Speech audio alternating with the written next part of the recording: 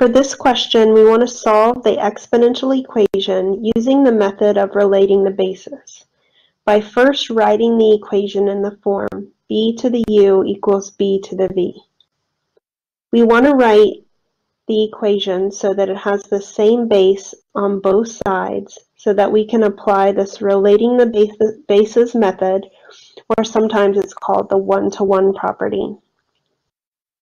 The equation that we have for this example is 2 to the x minus 2 equals 1/4.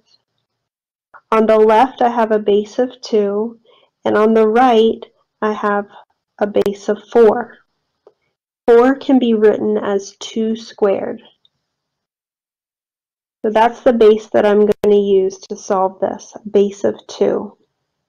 On the left I'll leave it the same to be 2 to the x minus 2.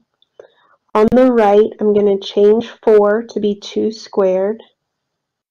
And then I'm going to apply a property of negative exponents, which allows me to move this factor to the numerator. So this becomes 2 to the negative 2. And on the left, we're leaving it the same again. So now we've written it to have the same base on both sides of the equation.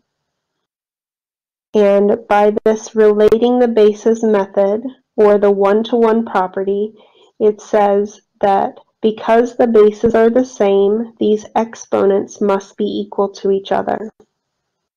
So that allows me to simplify this equation to be the exponent on the left of x minus 2 equal to the exponent on the right of negative 2.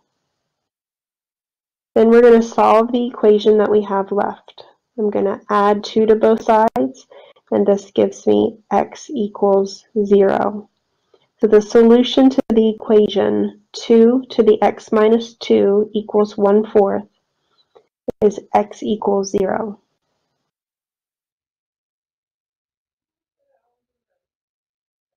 Thank you for checking out my videos. Have a great day.